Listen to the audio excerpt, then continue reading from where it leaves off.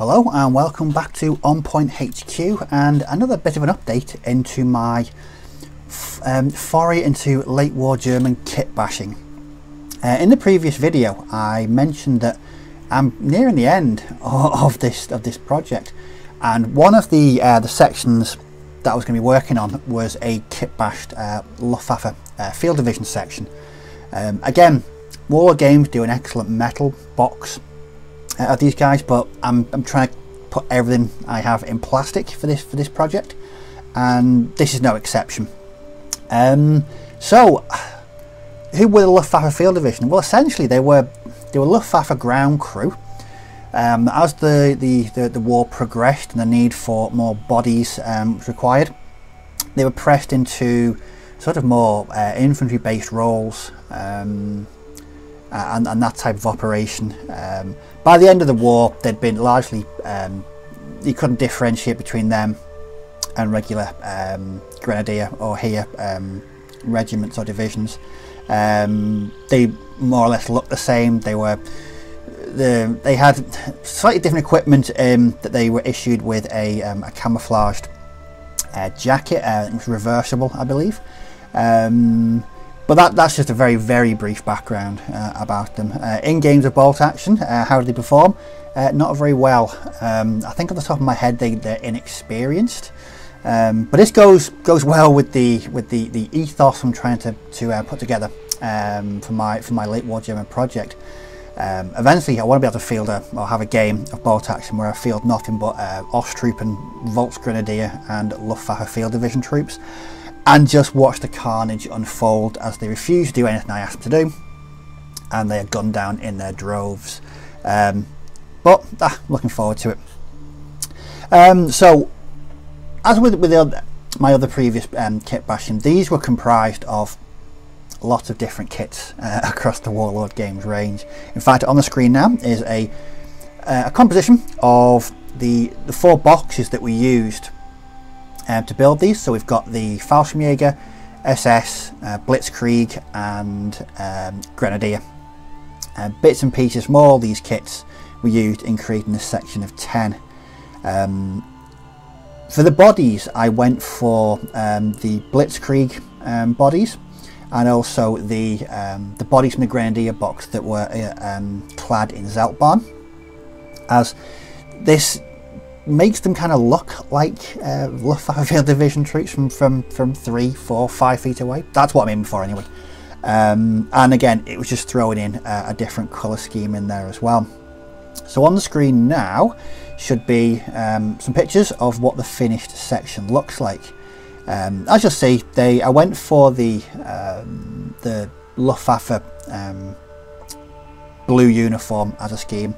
Technically this is incorrect for the period that I'm gaming in, but I don't care. That sounds pretty brutal, but I don't care. They're painted blue so they stand out on the tabletop, and that's good enough for me. Again, I've mentioned this before, I just like playing bolt action. While I do aim for some historical accuracy where I can, I am open to a bit of artistic license, so to speak, and this is no exception. Yeah, if this is late war, these guys are meant to be in field grey, but they're not. But this is mainly for them to stand out on the table, and this is what I want. That rant aside, if you could call it a rant, as you see, they're largely equipped with rifles. Now these came from all the kits, so the Blitzkrieg, Waffen-SS, Grenadier and Fallschirmjäger. With the Fallschirmjäger ones, it was just a case of snipping the little buttons off the cuffs like I did with the SS LMG conversions, if you've seen that video. And they actually go together really well. The diversity of the kits is fantastic. The only real problem I had was attaching the Fallschirmjäger arms to the Blitzkrieg bodies.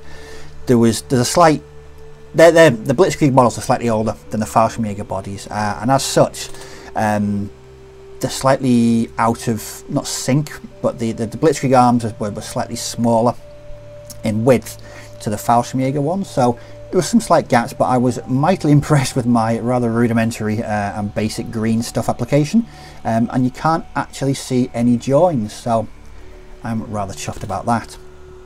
But yeah, completed section. Again, with my normal painting regime, these were all done in 2 sessions.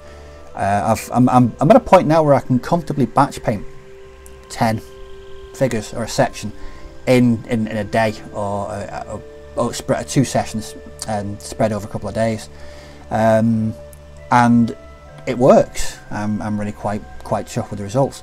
This also gave me a break from painting field grey, which is what I feel like I've been painting for the past 12 months or so. So it'll give me it was an excuse to paint a different colour rather than field grey. But no, I'm happy with how these turned out. Again, gone for real simple basing on them to keep them in line with the rest of the army. I'm also quite chuffed with the camouflage and the Zeltbahn. Normally I am absolutely crap at painting camouflage on anything, which is why I try and avoid it. Yeah, it's kind of my Achilles heel. But with these, no, I'm rather chuffed with how they turned out. They are done. They'll be put away ready for their blooding whenever that will be. But that is one completed section finished.